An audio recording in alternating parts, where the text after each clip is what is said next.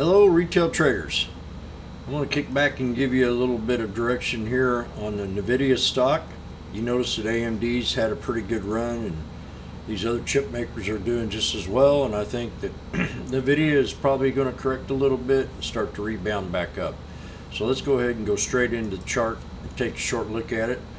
I noticed today when I was flagging it, there was a head and shoulders made with a higher low, pretty good little ascending triangle from a bottom and inverse.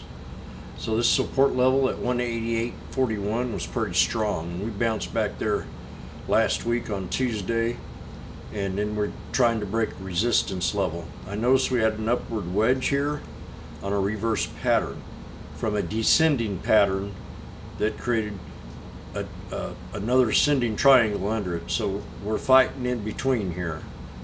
We had the pullback, pretty generous one, all the way from 208 down to 188. So that's good little $20 correction. We've made some of that back, $10 of it.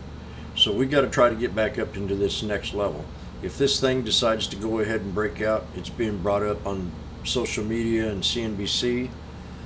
This is a bullish flag, this is a bearish flag, and this is a bullish flag, and I'll draw that in for you. This is an ascending triangle, just like that,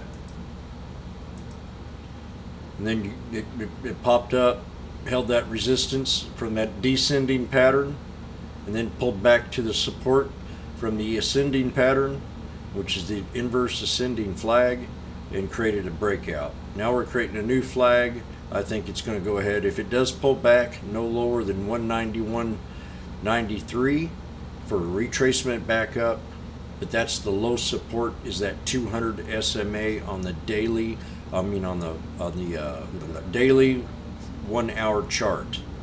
So a 20-day 1 hour chart is exactly what it is. It needs to break resistance level of 198.71 to bring it, the catalyst, up to the next resistance up here at 203.84 with a double top breakout up here at 208.66. Right now we're setting up in that direction. We had a breakout from the bottom. We have the descending flag that pulled back, bounced off the support of that ascending triangle, and created a new one right here. So the next catalyst is to create a new window, and this is going to be the exit idea, step 1, step 2, and step 3 in the swing trade. I wish everybody a great day. We'll see you tomorrow, but I want to see it hold this 200 on the hour.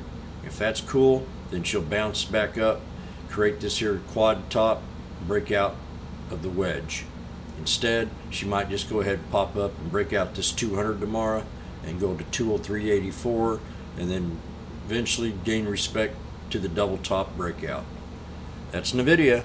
I wish everybody a great day. This is the captain of the retail traders, and we'll see you tomorrow. Have a great day.